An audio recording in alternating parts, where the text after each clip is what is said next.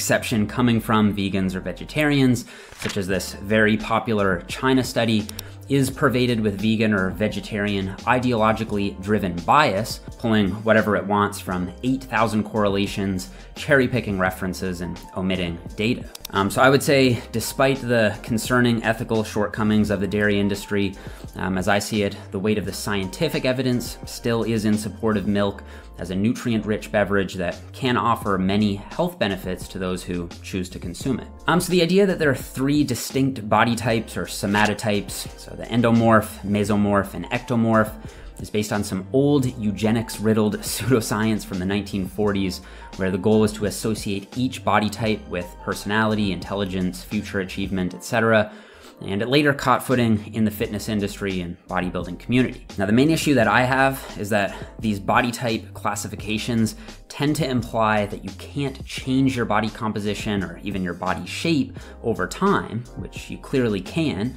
Of course, you can't change your bone structure or the way your muscles insert, but whether you currently look like an endo or an ecto, you will still lose body fat by putting yourself in a caloric deficit, and you'll still build muscle through progressive resistance exercise while eating sufficient protein and calories. And while the actual results may come more and less easily to different individuals based on genetic differences, differences in actual training protocols should be based on specific goals, level of advancement, and personal preference, not somatotypes.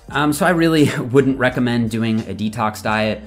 First, they can be dangerous, especially if they have you drinking way more water than you need or excessively restricting foods. Their entire basis comes from the faulty physiological assumption that the liver and kidneys need any help clearing out toxins, which they don't. And while they may lead to short-term rapid weight loss for some, due to the extreme caloric restriction, these diets are rarely, if ever, sustainable over the long term and often lead to weight regain. And given that there is a huge list of other weight loss diets with adequate protein and micronutrition, pretty much any weight loss diet you can pick at random will be better than even the best detox diet out there.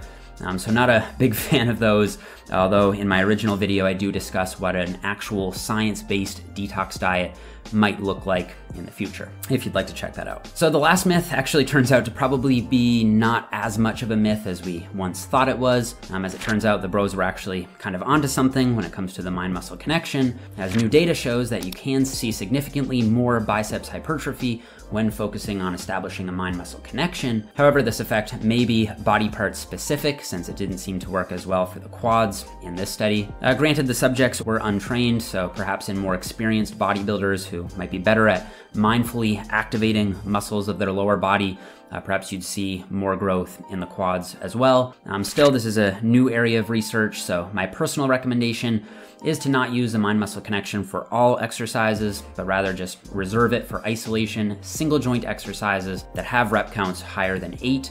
And for everything else, for the most part, you want to just focus on how your body is executing the movement as a whole, ensuring proper technique and lifting tempo. All right, so that's the final 8 fitness myths covered, and that's going to be a wrap for this season of Myth Bust Monday.优卡进场，1分钟1元，收费健身魂。